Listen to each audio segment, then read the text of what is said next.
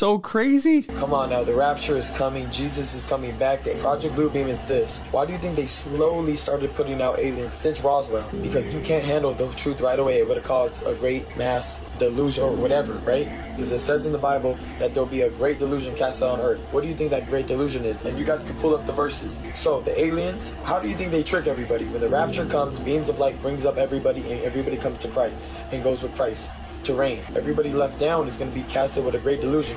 What do you think they're going to get tricked by? They're going to get tricked by that it was an alien abduction.